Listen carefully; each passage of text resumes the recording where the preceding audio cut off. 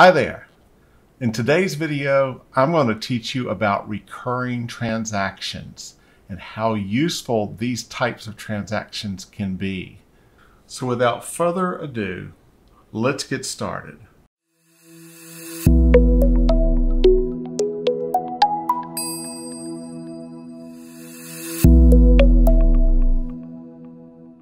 So what is the definition of a recurring transaction? It's a transaction that is going to, you ready for this? Reoccur, meaning it's going to repeat itself. And a lot of transactions are candidates for repeating, for reoccurring. Invoices, for example. Let's say that you collect rent on the first of every month. Well, that would be a great recurring transaction. Sales receipts could be expenses. Let's say that you have a certain expense that's going to hit your account each month, and you want to ensure that it's in there already so that when you go to banking, you already have a match for that transaction. Checks, not so much, because checks have check numbers assigned to them. Although I suppose you could set up a check as recurring and then correct the check number that is assigned. Bills would certainly be a great candidate for recurring transactions.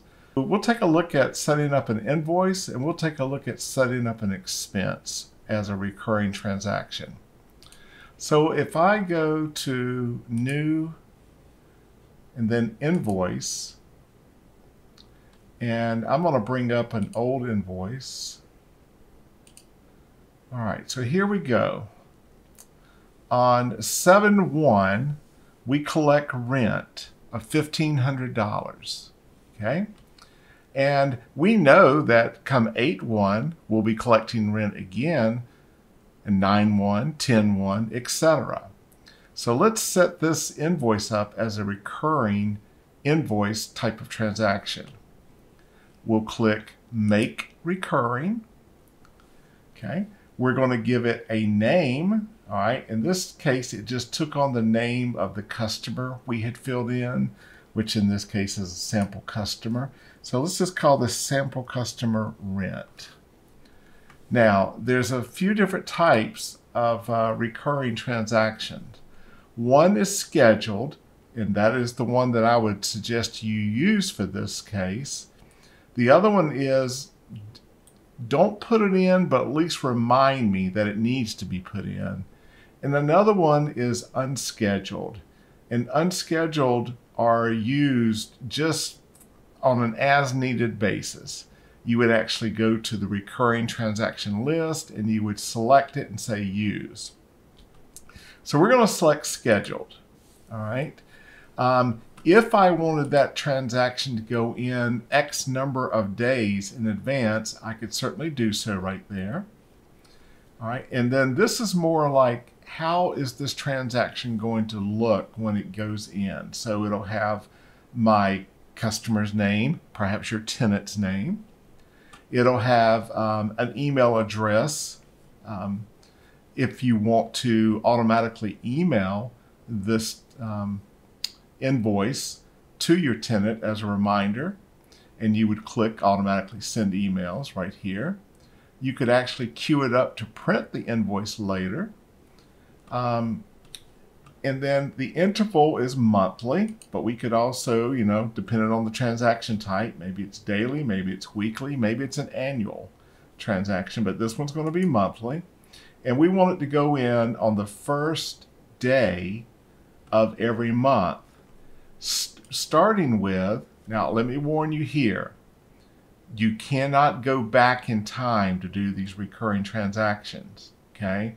So today happens to be the 13th of July. I couldn't go back and say, set this one up for 7/1 or set it up for 6/1.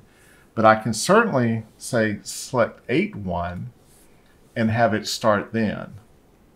And if there's an infinite number that you want, you could tell it to end by a certain date or after a certain date. But in this case, we're hoping that tenant will be there forever. And then you have the billing address, and you could certainly put in this address, maybe your property address. It's due on receipt, it's rent, and it's $1,500. All right, now we save this template. Now, how do I see that template? I go up here to the gear. I come down to recurring transactions. And there is my first recurring transaction. It's an invoice scheduled to go in every month, and the next date is on 8/1. So let's say that you log into your QuickBooks Online file on 8/1, 8/2, 8/3. Well, what you're going to find is that this date has advanced now to 9/1, and this invoice is already been posted in your QuickBooks Online file. Now, let's do one more type. Let's do an expense type of transaction. And again, I'm going to go over here and just pull up an old one. All right, here we have a dues and subscription for Epidemic Sound, okay? And it posted today. Again, today is 7/13. And we want to set it up for the future, so we click Make Recurring. Epidemic Sound is the name it took on. That's fine. We can make it scheduled. We won't have it created in advance. We'll just let it put it on the date that we specify. It's going to post monthly, and it's going to post next on 8/13/2021. It goes to dues and subscriptions. It has a nice memo or description in here. And if you know me at all, you know I'm big on putting descriptions in that say, what is this transaction? And then we have the amount. All right, so I'm going to save that template. And now you can see we have two recurring transactions. Think about ways that you can use recurring transactions and put them into use. And that's all I have for you today. Make it a great day.